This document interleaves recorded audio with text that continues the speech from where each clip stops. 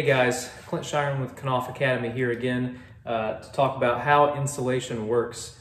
Earlier this morning I did a little experiment where I boiled some water and put one glass in a little box made out of some of our duck board and then left one glass out in the open and timed it for a few minutes to show the temperature difference between one and the other. Of course, the glass that had insulation around it stayed warmer longer than did the glass with no insulation. But why? So we've all heard that insulation works by trapping little pockets of air, and that's true. It helps reduce the air permeability through the material itself, which then traps air, and air is a very poor conductor of thermal heat. So how else does it work beyond that? There's a little bit more at play. So the actual fibers that you can see sort of through the material are catching and scattering energy.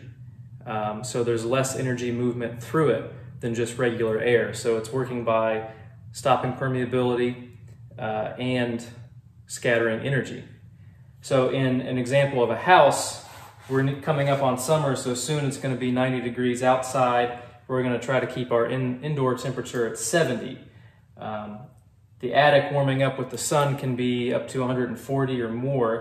And if we don't have any insulation in this space, we might have 90-degree outside wall and an 85-degree interior wall. Similarly, our attic drywall could be 100, 120 degrees, which would be uncomfortable. But if we fill these spaces with insulation, we are stopping the air permeability or slowing the air permeability through the cavity, through the space, allowing the material itself to trap pockets of air, and then also scattering that energy. And something important to consider with fiberglass insulation is that we can engineer more and finer fibers so we can create more air pockets, and we can also put more fiber to help scatter more energy. So in a 2x4 wall, we can get an R15.